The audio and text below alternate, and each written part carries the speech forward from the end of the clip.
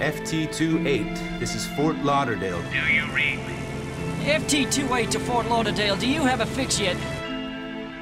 The myth of the Bermuda Triangle began on the 5th of December 1945, when a group of 5 aircraft mysteriously disappeared.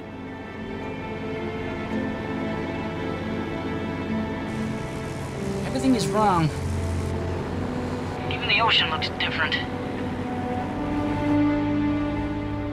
Flight 19 was a routine training mission of 5 Avenger torpedo bombers.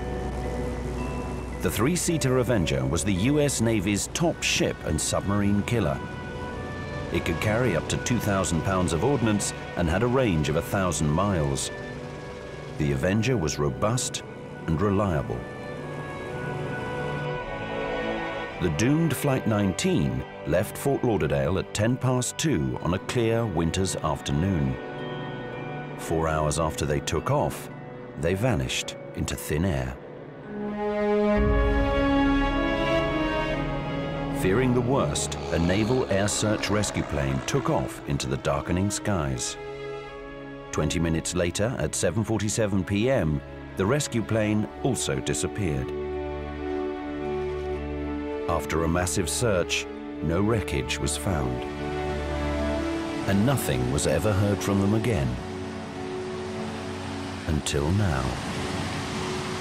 Over the last 60 years, this mystery has sustained the wildest theories about what strange forces could be at work out here. Legend has it that the triangle covers the seas between Miami, the island of Bermuda, and Puerto Rico, an area of 1.5 million square miles. Since 1492, when Columbus first sailed into the area and saw strange lights in the sky, the list of unexplainable disappearances in the Bermuda Triangle has grown. Thousands of ships and planes have simply vanished. No warning, no distress calls, no wreckage. Richard Weiner has written many best-selling books about these strange disappearances. We don't know our own planet.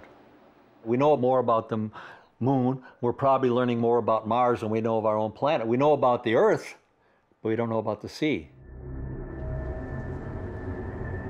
The boatyards of Key West hum with stories about those who were lost in the triangle.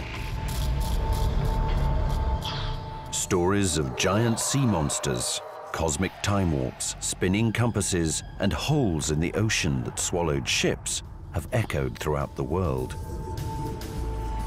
Yet the disappearances continue. I would say there's some kind of a anomaly going on down there that we can't explain. Something that goes on down far, far below the deepest rays, the last rays of sunlight. Way down, there's something going on down there.